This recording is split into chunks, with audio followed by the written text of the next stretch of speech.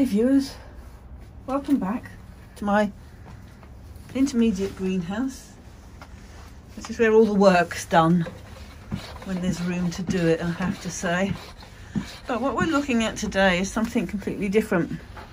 We're looking at Seidera japonica and variations thereon. This one, well, the first one, all of these now come under the heading of Phalaenopsis. As some of you may know, that they used to be Seidera, before it was Seidera, used to be Aerides. And Seidera is just Aerides backwards. But now, even though these are sold as Seideras, because all of these 1, 2, 3, 4, 7 plants came from Korea. None of them came from the UK, and they came from the nursery where I get my or up until now I've got my Neofinetias from, when we've done a group order once a year. The first one, the small one, which is Phalaenopsis japonica, but my labels are still saying the same. This was a free one I got from back in 2018, I think, because I've had that quite a while. I've had that one since 2018, and the rest, one's 2018 and 2019 these come from. And this one has lost all of its bottom leaves, and I think we're now at a terminal stage, because I think what's coming up there looks like a flower spike. I should be very happy if it is a new leaf, but don't know, it seems to be the wrong colour. Anyway, let's get back to it. The Seidera japonicas were also called Nagaran, which meant they were the orchid of Nago. It's an orchid that's native to Asia, very, very popular in Japan. And now, as I said, it's widely accepted to be Phalaenopsis, but there are cultivars of the species Seidera japonica. This is two, these two are the same. That's Seidera japonica variety Minmaru. So is that one there. Let's put those a bit further back, actually.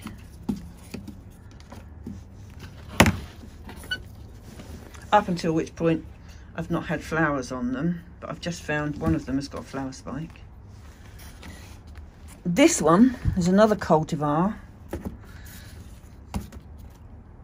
which is similar to the Minmaru, but this one is called Sage Yokumaru. Sig Yokumaru, because it's a G, not. And as you can see, it's putting out its first spike.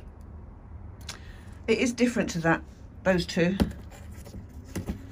but it's a giant one. I had one before in 2018. I bought one and it died because I didn't know how to look after it.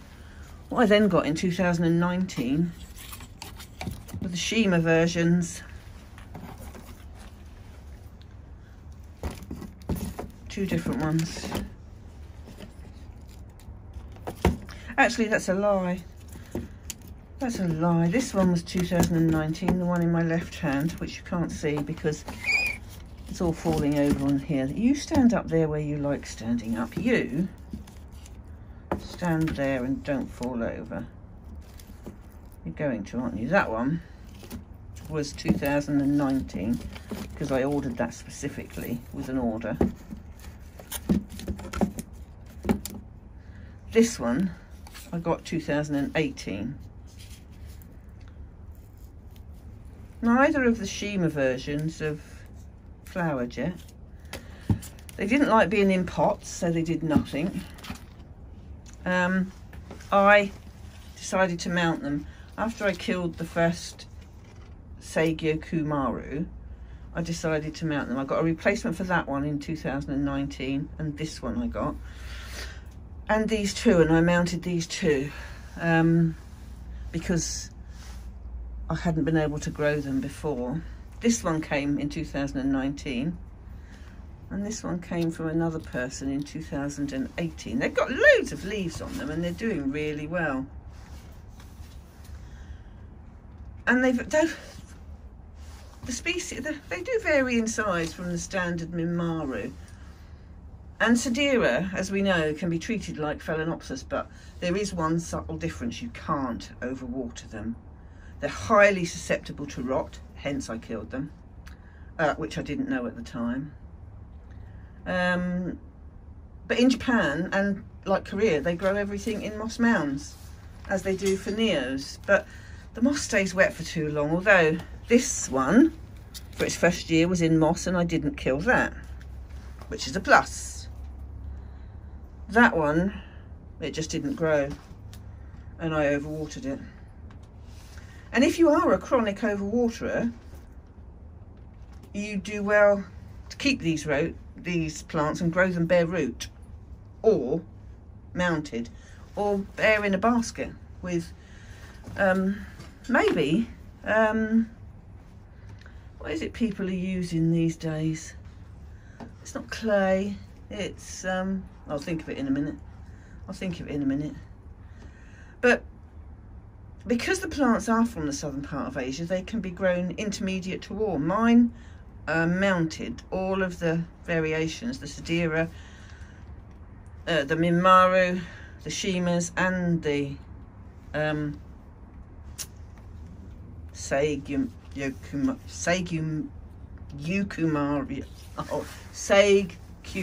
I keep getting this wrong. It's Seigkumaru. Seigu, yeah. And I mean, that was propagated in Korea. The Seigyo was propagated in Korea. And it is said it is bigger, as you can see, than the two Minmarus, and it's really grown on this last year, in this last season. They're all mounted on bark with a tiny bit of moss, and the roots are all doing really well. The Shimas haven't got such long roots, but these are all growing off the pot, so they're doing. But in the wild, this one grows on tree trunks, and they are native to Japan, which is again the Seigyo Kumaru. It'll be very nice to see if the flowers are closer to or similar to those of the other ones, but they are epiphytic by nature, but they can grow to a maximum height of 40 centimetres, apparently. Mine's definitely had a spurt in the past 12 months with a width of 10 centimetres. Stem is monopodial and short, and they don't grow a larger number of leaves either. Flowers are said to be scented, and they are showy, and you can have 6 to 10 per spike. A mature plant will have 6 to 8 leaves, about 6 centimetres long and 2.5 centimetres wide. And the flowers in the spring are fragrant. Well, we're in winter at the moment, but never mind.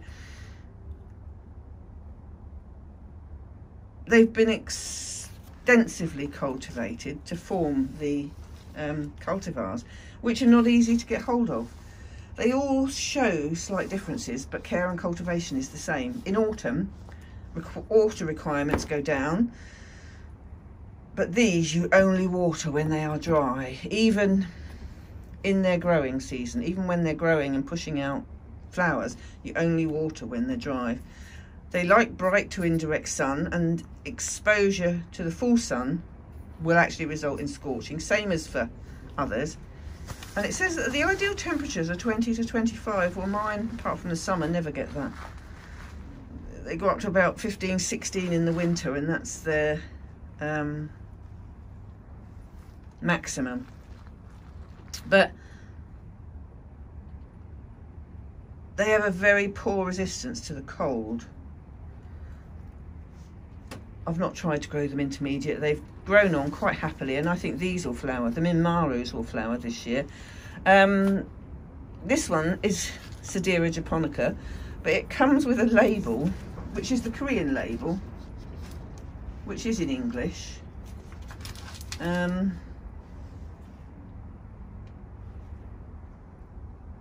This one's a named version. It says Prince, so it's Seidera japonica Prince, and then underneath it says Hydrochilus asterisk Seidera, so it's telling you it's a Seidera. I don't quite know what the Hydrochilus means. I've never looked it up, but that's Seidera japonica Prince, whereas this is just Seidera japonica. They like to confuse you. They need at least 70% humidity, and when they're growing they like to be fertilised monthly. Again, they're the ones, it is said, that like high nitrogen spring to the middle of the summer and high phosphorus for autumn. No fertiliser at all in the winter.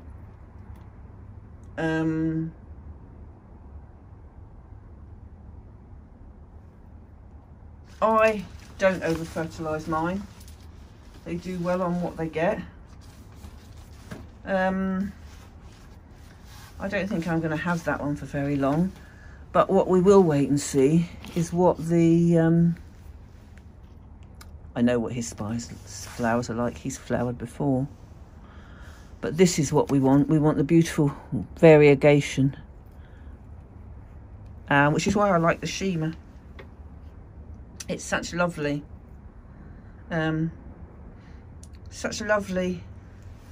markings and colours. New leaf coming in there.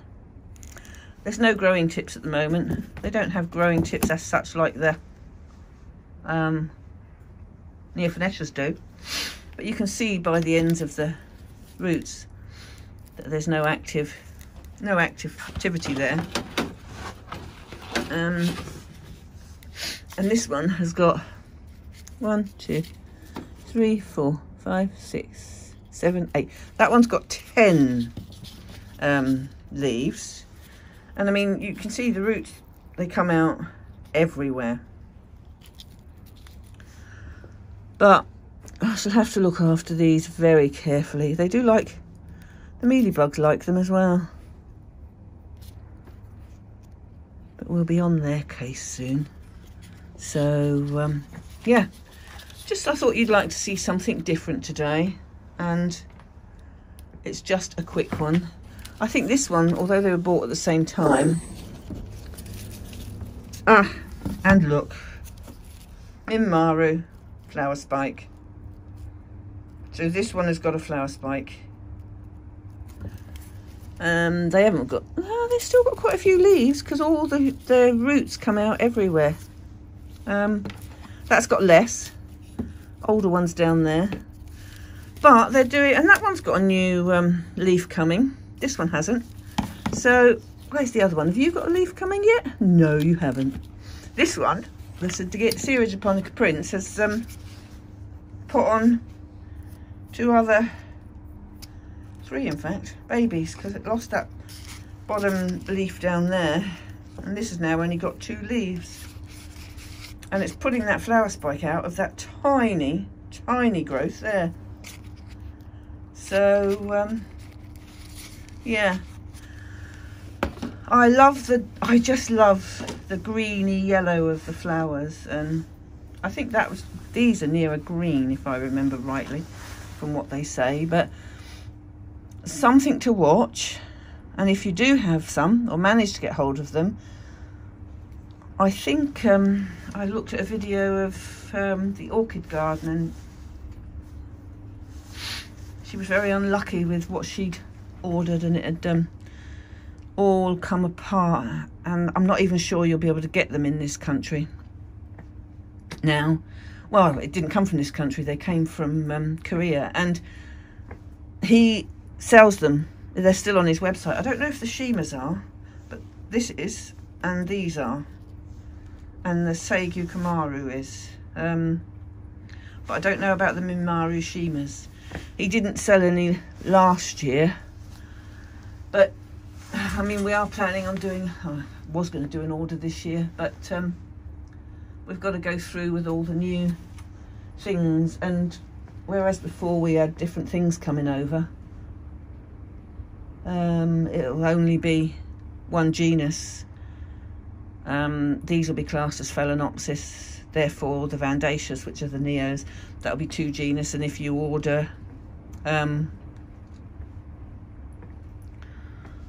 the Dendrobium maniliforms as well, you're looking at 3 different lots, so we won't order any of the different stuff this year to come over because it'll be too costly. That's if we do an order at all. Don't know what's going to happen yet. It all depends what hoops we have to jump through to get them. Some people would say I've got more than enough Neos, but that's the old idea of a collection, isn't it? You collect.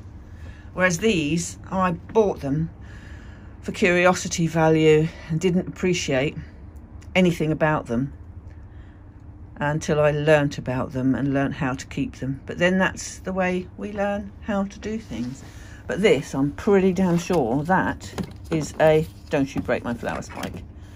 That is a flower spike coming out of the centre of that, so there is no more growth going to be on that plant, which is a shame. But I've still got another one, so. And I'm pretty sure you'd be able to get hold of the Seidera japonica Phalaenopsis type in this country. I don't think you can get any of the rest of them. So on that, I'm going to leave it there because I need to do some more filming. I want to do a quick bit of film on flower spikes for the Sarcochilus while I'm in here, and I need to get these plants back to the warm greenhouse because we're in the cooler bit now, and the heat isn't on at the moment, although the temperature is 13, but it's not warm enough for them. And the snow's virtually gone. We had snow. We never have snow down here on the south coast ever. Well, ever. Once in a blue moon. It's years since we had snow, but I actually walked the dogs in. You could see footprints in snow, but it was about just like a smattering where you could see on the grass that it had snowed, and because it was so cold it had frozen. But it's not proper snow. You've got to sink in it when it's proper snow, haven't you? And we didn't have any of that, so we've been very, very lucky in this part of the country, for which I am eternally grateful. I'm too old to go out in snow. Doesn't appeal to me now like it used to. Boys love it though. They love to go and play in the snow. They don't care how cold they get or how covered in wet and muck they get. They just love it. So that's the way it should be, really, wasn't it? If you're a dog, you should be happy. But I'm going to hang this lot back up. I'm going to say goodbye for now. Not what you're used to, but something different and nice to share with you, especially as we've got flower spikes coming. And I've not shown them to you before. So thanks for watching. See you next time. Take care. Bye-bye now.